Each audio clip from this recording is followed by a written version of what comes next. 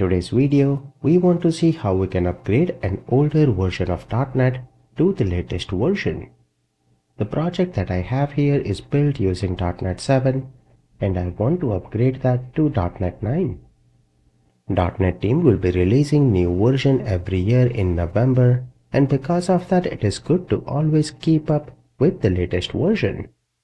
In the initial versions of .NET Core, upgrading was a bit painful, but now it is a seamless process and it is more or less standardized with very few breaking changes. Like this version that I have in the project, if I right click here, edit project file, you will see it is .NET 7. That is no longer supported right now and I want to upgrade that. Now we can directly do that in the project file, but I want to see something new. Click on the project here. You will notice we have an option of upgrade, and when you click on that, you will have to install the .NET Upgrade Assistant extension. Let me select yes here, and let me download and install that.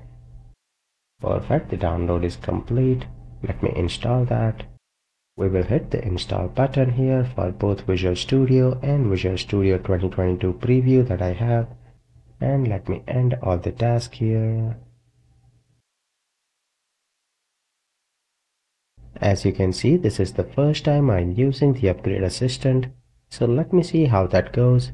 If nothing, we can always update the project file, and I will show you that route as well. Perfect, the installation is complete. Let me close that, and let me open Visual Studio again, and I will open the project. Before I upgrade that using the installer here, you can see the project is in source control. So what I want to do is let me show you the manual route on how you will upgrade. You will right click here and go to project file, and first what you have to do is whatever is the latest version, you will write that here and save the project file. Once you save that, then if you right click here and you will go to manage NuGet packages and you will upgrade all the NuGet packages. If you navigate to the Upgrades tab here, you can select all packages and hit the Update button. Now sometimes you might find some issues because packages might be dependent on each other, so some package will have to be updated first. But let me try that and see what happens. What you can even do is let me decline this here, let me show that in the Edit Project file. Perfect. You can see the version here for .NET 7, the ASP.NET Core packages is 7.0.1, and here we know the latest one is 9.0.2 in .NET 9. Let's say if you were upgrading to .NET 8 here, you can examine what is the version, that is 8.0.13. You can directly go here and change that version number. Like where we have this one, let me change that to 9.0.2. And if I save that, the JWT Barrier package will automatically be upgraded when I build the project. Perfect, once I build it here, you can see right here it is still displaying this package. Let me close that and open NuGet package again. And this time you can see that package is not detected. If you go to the install tab here, that package is upgraded here and that looks good. So that is one way of updating directly in the project file if you know what version it is. Let me try the updates here and select the update button. And perfect, you can see all of them were updated successfully. If you face any issue here, you can always go back to the manual route that I showed where you can update it directly in the project file.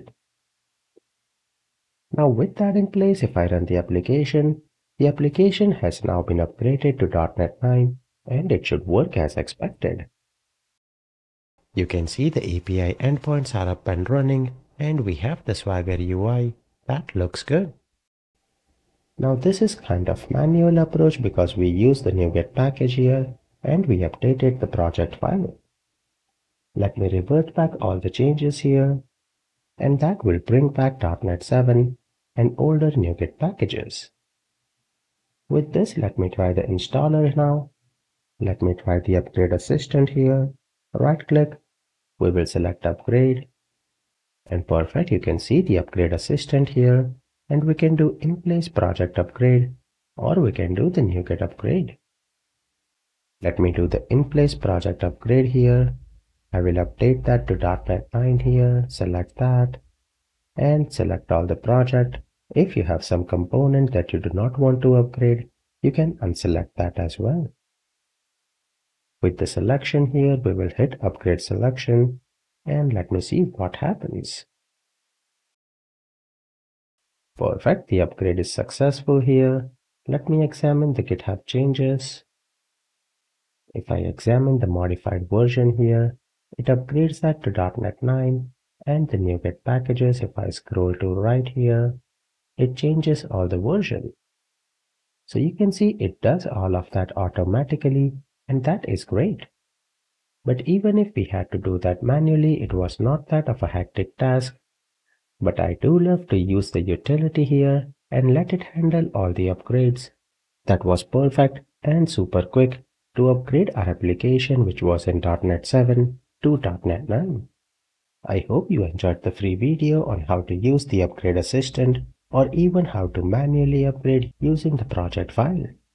Make sure to like the video, and for more interesting videos in the .NET world, make sure you subscribe to the channel. I will see you guys next time. Till then, happy coding!